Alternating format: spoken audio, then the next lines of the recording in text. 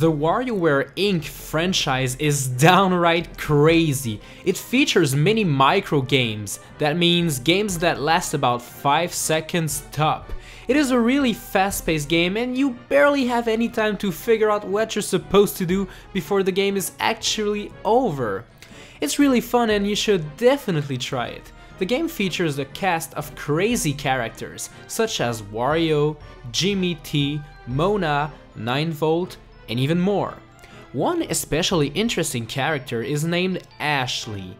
Ashley is a witch in training who lives in a mansion in Diamond City with a little demon named Red. She also loves to sing.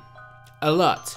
If you haven't played WarioWare Inc. but have played Super Smash Bros., you're probably even familiar with her theme, Ashley's song. Who's the girl next door living in the haunted mansion?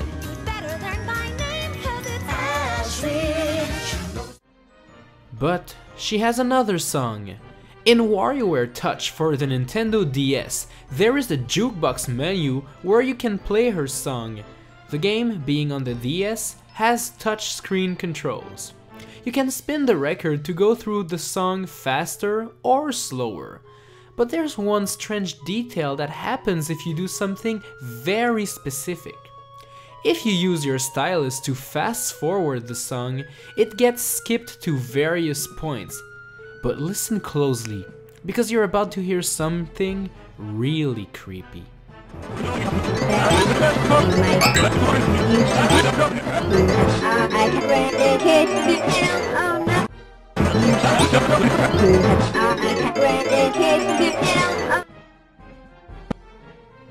Whoa, wait, what?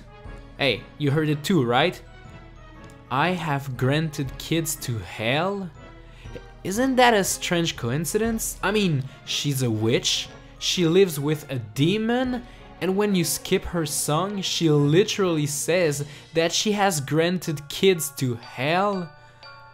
I mean, that's really weird and really inappropriate for a Nintendo game. So, what other secrets does she hold? Do you enjoy spooky things? Good news, I have other spooky Mindblows for you.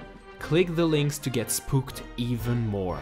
But beware, you might not sleep tonight.